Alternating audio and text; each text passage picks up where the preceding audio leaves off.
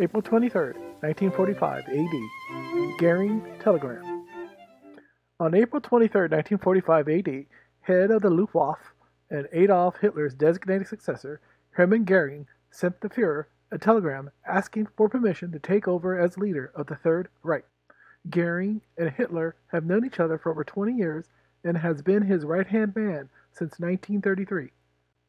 Hitler stated in 1939 that Goering would be his chosen successor in case anything should befall me.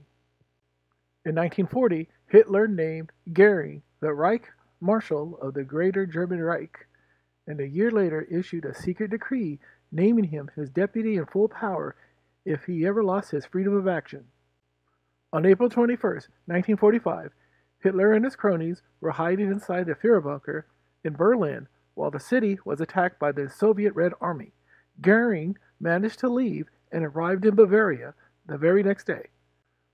Goering, not wanting to sit on his hands while the Third Reich collapses, sends Hitler a carefully worded telegram on April 23rd.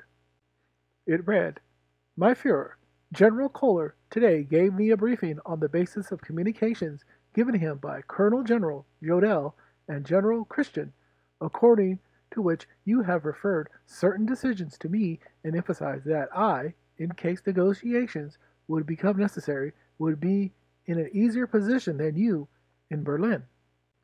These views were so surprising and serious to me that I felt obligated to assume, in case by 2200 no answer is forthcoming, that you have lost your freedom of action. I shall then view the conditions of your decree as fulfilled and take action for the well-being of the nation and fatherland.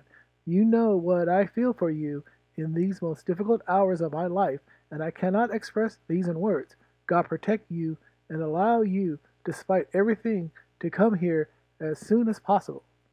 Your faithful, Hermann Goering. One of Hitler's lackeys in the bunker, Martin Bormann, intercepted the message and read it, and felt Goering was planning a coup d'etat.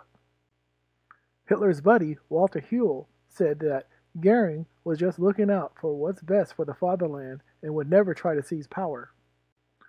Joseph Goebbels agreed with Bormann and said that Goering is trying to take over as leader of the Third Reich.